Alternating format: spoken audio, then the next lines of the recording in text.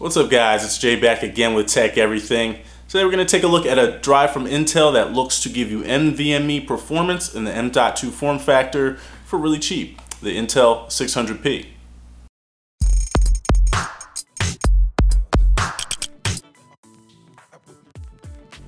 Taking a look at the specs, you'll see that the 600P uses 3D TLC NAND and a Silicon Motion controller. The drive features Intel's now standard tie-dye looking box color scheme. Internally you'll just find the manual and the drive. The drive's pretty basic. It has its controller as well as the die.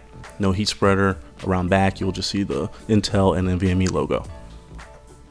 When measuring the performance of the 600P, you really should compare it more to high-end SATA SSDs than you should to high-end NVMe M.2 SSDs. So the 960 Pros, the 950 Evos, those kind of drives are going to murder it in pretty much every test. But if you compare it to drives like the 850 Evo or standard SSDs, you will see that the results and price are much more comparable. The 960 Evo is going to be sometimes $50 to even $60, even $70 more than the 600P if you're looking at the 256 gigabyte version. So you really want to compare it against drives in its price range, which are standard SATA drives, and in that case it does very well. Let's take a look at the benchmarks.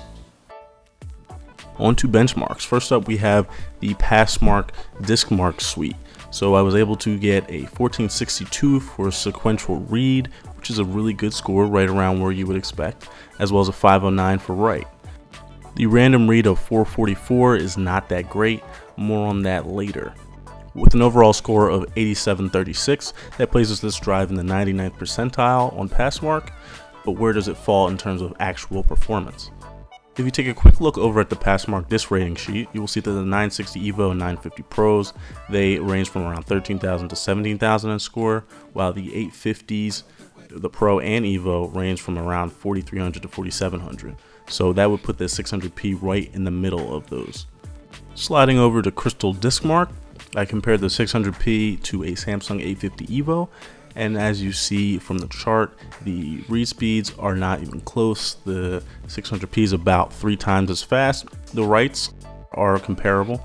The 4K speeds are also comparable. That's where you will see the 600P struggle a little bit in terms of 4K reads. So if you're really hammering this drive, say you're doing a lot of photo or video editing, something like that, where you're opening a lot of small files very fast, this drive may struggle. It's not the best for 4K reads.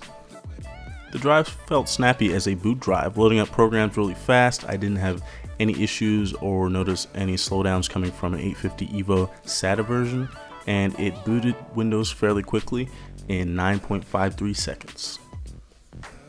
So overall, I was really impressed with the 600P. It gave quality performance. It's not going to be to the level of a 950 Pro or a 960 Evo even in the M.2 form factor, but it is a good drive if you're looking to have a boot drive. I think it would be great for a gamer. The read speeds were really good. The write speeds were about what you would expect from a SATA drive, a good SATA drive, but this really isn't marketed towards top high-end performance. It's really, you got to compare it to a standard SSD like an 850 Evo, because that's the level of write performance you will get. Plus, you'll get a kick in the pants when it comes to reading performance.